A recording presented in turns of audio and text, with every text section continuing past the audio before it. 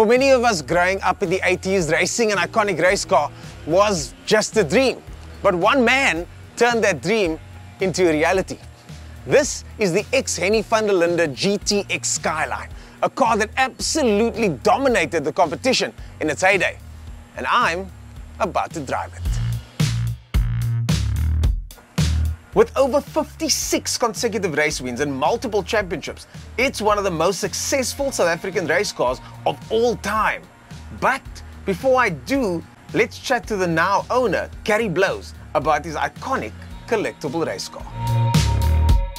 I'm standing with the owner of the stunning car, Carrie Blows over here. And Carrie, geez, this car, every Cape Townian has seen a car like this growing up. But this specific one is the one that people know, talk about.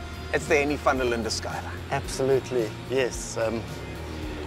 The original van der Linde Skyline, a West Bank icon of the 80s. We grew up watching West Bank racing, and yeah, luckily enough, we have it now in our stable. And I mean, it's just amazing. And the fact that you've offered to you told me, do you want to come drive it one day? I was like, did he mean that? Yeah. And now years later, here we are. And it's just incredible. You've now also got the Golden Grove car. But let's start at the beginning. I grew up in Grassy Park as well, on the Cape Flats, as so did you. And there was a guy named Sharif, Rifi as the Cape Townians like to call him, that used to be involved in the races back in the day. And he had a car called the Pepsi Datsun back in the day. That car sparked so much interest for kids like me and you. Absolutely. And I understand that was one of the starts to your journey as well. Yes, absolutely. So in the late 80s, I think I was in Standard 7. And I heard about this Pepsi and Indiana, and we just had to go and see it, you know. Our first evening going there, when this iconic car pulled up, everyone that was there surrounded, and of course I saw this thin little guy known as Riffy Pepsi, and they discussed what they were going to do that evening, obviously racing on the Insure. They then left, and there was a mobile gas station on the service road. They went around the corner there. There were guys taking off the wipers, I remember, and they took out a silver can. And I thought, wow, we're at the gas station and you have this magic fuel. It obviously was a 102 racing fuel.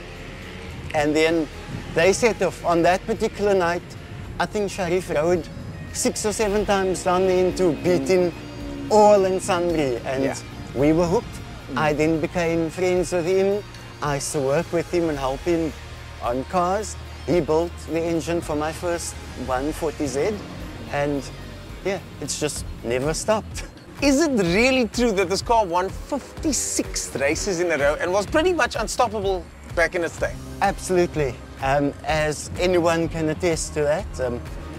It was a Class B car that Henny van der Linde was on the tail of the Class A cars. Willie Hepburn in that Saybat Animal, Ben Morgenroot in the RX-7, and the late Tony Viana. And Uncle Henny was right behind him in the Class B car. He was unbeatable in his class. Yeah. I didn't know until right now that it's got dry sump technology, it's got dogleg gearbox, it's got all these little things. But in your mind, what are the 3 things that make this car so special? This car for me is entirely special just because of the history of our history, not just for what it done, but for us as little kids.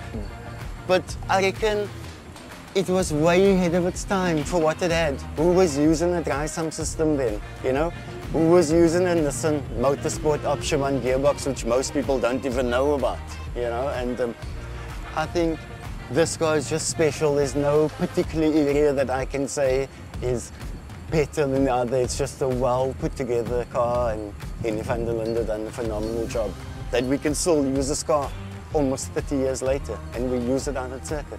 I didn't even know what the gearbox was, this Option 1 that you speak of. This is all special stuff under the bonnet of this car. But I think that's enough talking for now. Let's go out on the track.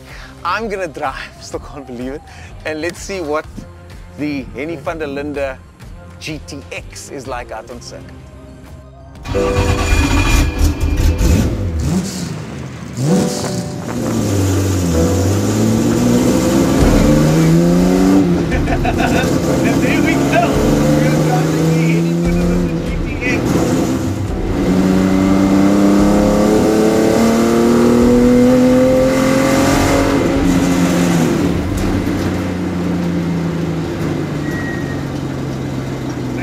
starting to squeak a little bit now, which means that they're starting to work a little bit.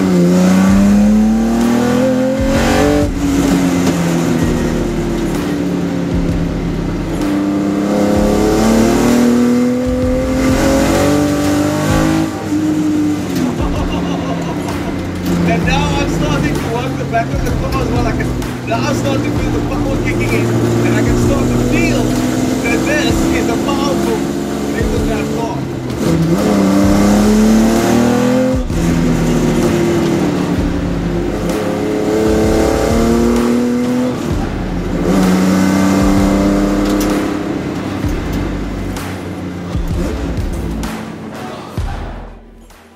The car that I'm driving over here was probably driven a lot better than I just did, and a lot faster by all of those that went before me, but I managed to get a taste of what that history was like, and man, it tasted good. What an incredible experience. I'm still feeling it, and I think it's going to take me some time to be able to describe exactly what this car's like. Special thanks to the team here that made this possible, and keep watching All Things Motoring. See you guys soon. All Things Motoring is owned and brought to you by CHANGECARS, the platform buyers trust with good reason. CHANGECARS works exclusively with the best manufacturer-approved dealerships. There's no safer online vehicle platform in South Africa.